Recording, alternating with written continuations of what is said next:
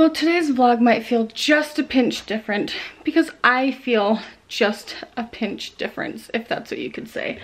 I am starting my week with just crap everywhere. This kind of stuff makes me crazy, but I don't have a choice. I just got back from New York. We had a nice relaxing Sunday. I could have done all this on Sunday, but then I just wouldn't have had that time to spend with my family.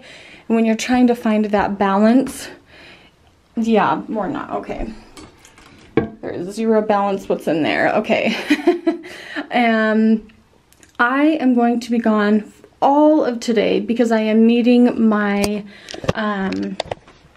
manager that's coming in from LA, and we've got a lot to just sit down and kind of game plan for the next little while with Bali, with Bonnie Hoellein, and I don't even know really what we're talking about. He's just like, we need to talk, and so it's kind of a little nerve-wracking, but at least I'll have my sisters there, so he's wanting to talk to all of us sisters, which could potentially be a really great thing because it was kind of like, duh, we haven't done anything together. We're collaborating with all these brands, but we would really like to collaborate with each other.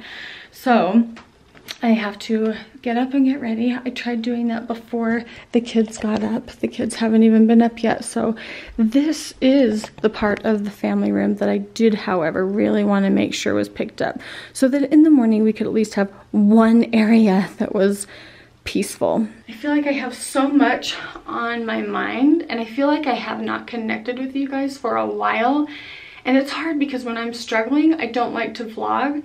One, because it's like you can't be creative, you can't be like witty, and I don't feel any of those things right now. I'll just kind of like start with the things that I'm struggling with, but I don't want this to be like, oh, poor me. I want this to be like, hey, I just picked up the phone and I'm like calling my friends. So that's kind of how I'm feeling it. One, I went to bed last night and Joel was like, what is the matter?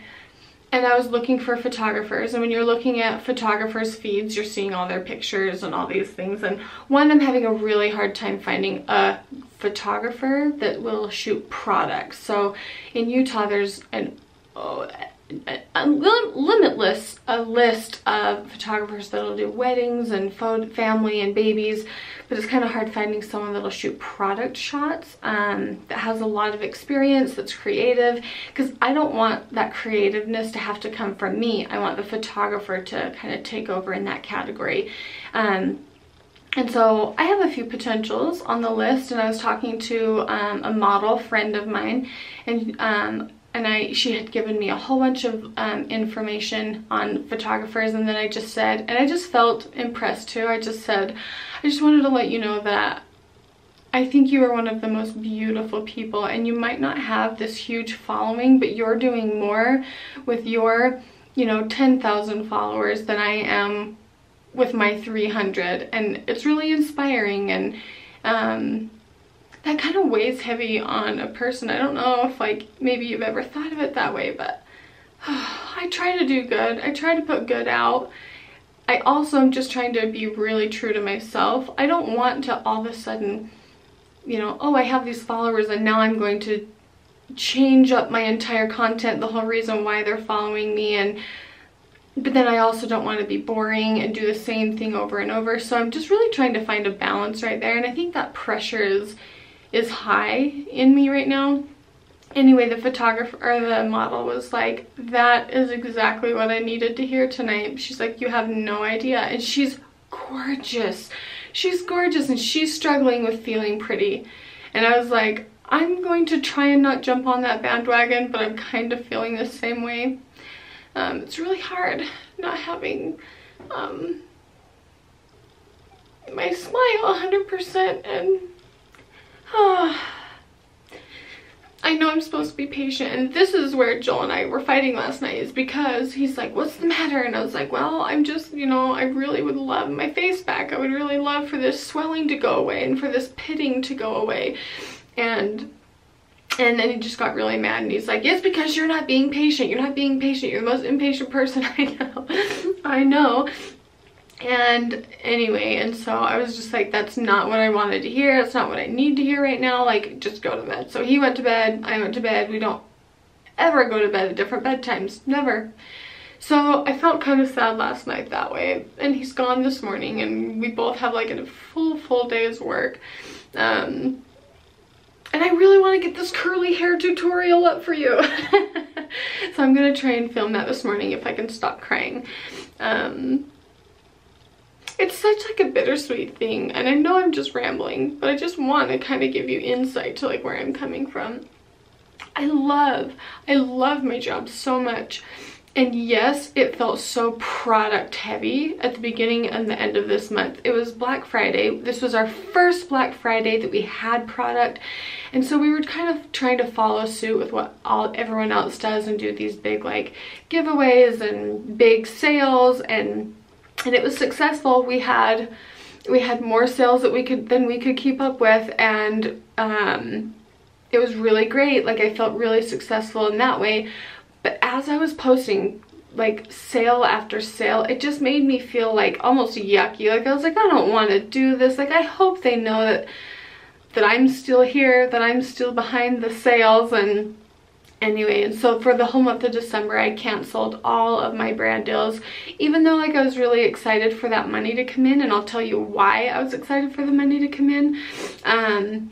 Joel and I kind of been talking about being on a spending fast for like good reasons. We've had some lofty goals for ourselves, and Joel and I have been able to meet those goals, and we've had some really high goals for the kids. And this year, this is a good cry. This year we were able to put the money away for the kids that I've wanted to do for so long, and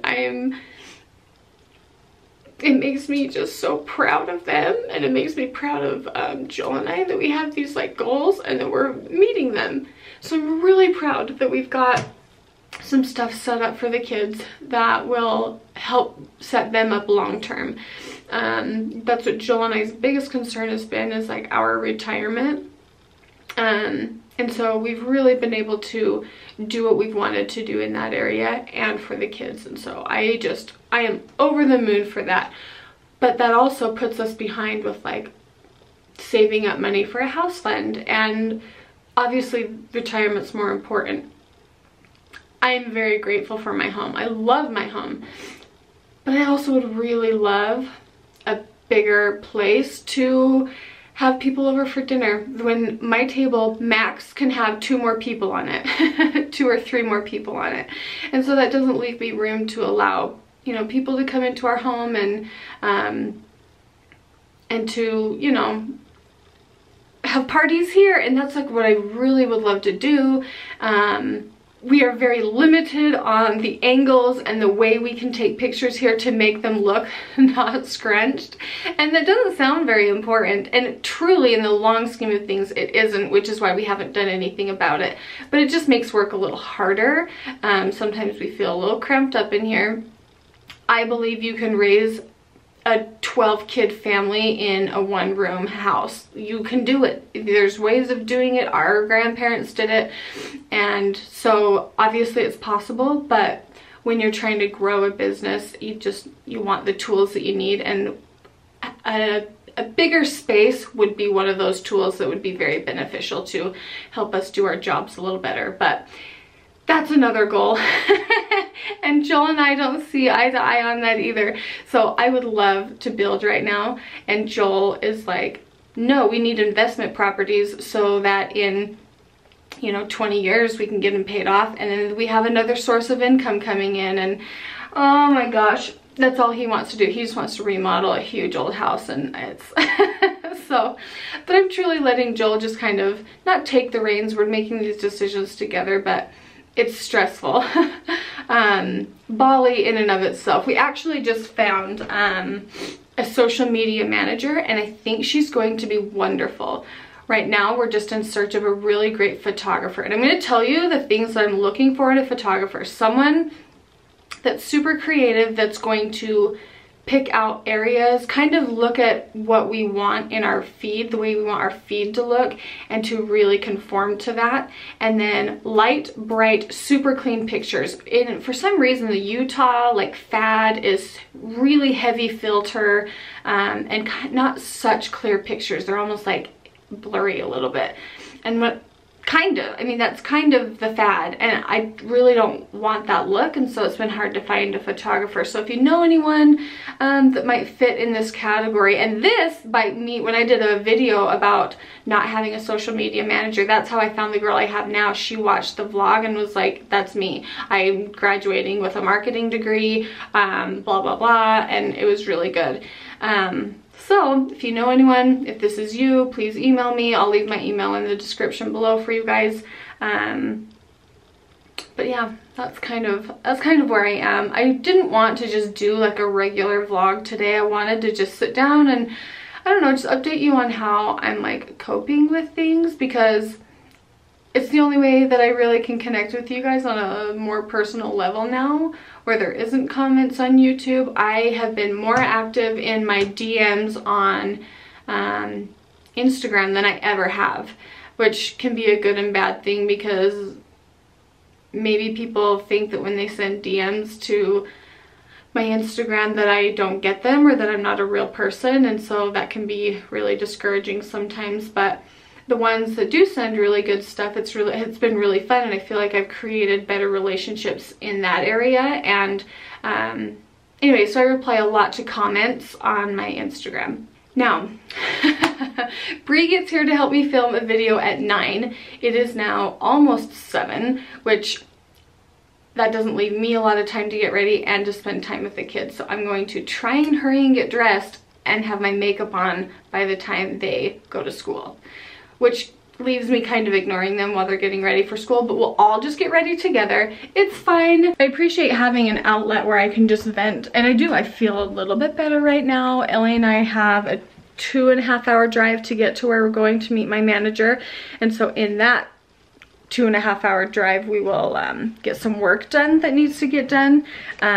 So that's good. We usually work in the mornings, and since I have this video to film, we won't be able to do that. So anyway, I'm hoping that I just get all the things done that I need to today, and then I'm going to make sure that I am getting to bed at a good time and that I'm eating better. And that's been hard, because it's very important to me that I eat healthy, but I'm stressed, and that's what got me into the mess in the first place, was stress eating. And so that's all I want to do. It's weird. I've been eating really well, but I have all these super strong cravings, and it's killing me.